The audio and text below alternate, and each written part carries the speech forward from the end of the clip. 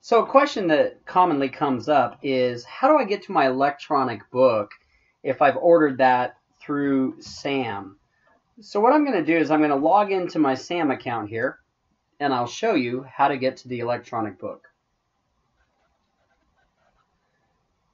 So from here, I'm going to need to get into the student view so that I'm seeing the student representation, or you're seeing what you would see. So when you get into SAM by default, you're going to see here, you're going to see an activity calendar list. This is for one of my current classes. This is for all the sections that I'm registered in. You would come here and choose the current section. So in this case, for this term, the current section is going to be right here. It's winter 2016. And then from here, I can go into the activity list. So these are all the prescribed activities, when they're going to open, any trainings, any exams that are due, etc. What I'll do is I'll click off the exams, the training, the projects, the paths to the readings. So if you notice, one of the standard assignments is the textbook right here. So what I'll do is I'll click on that textbook, and it will open up a separate window. Let me drag this back over to my screen here.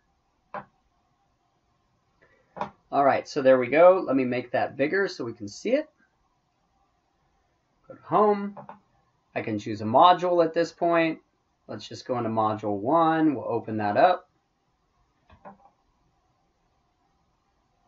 And here is the textbook. Here's Module 1, the opener. There's all the lessons and the information. So consequently, what I can do is click on Lesson 1. Here's the full book and the time that it takes. So here's the lesson, the outline, and we get into the book. I can also just click through pages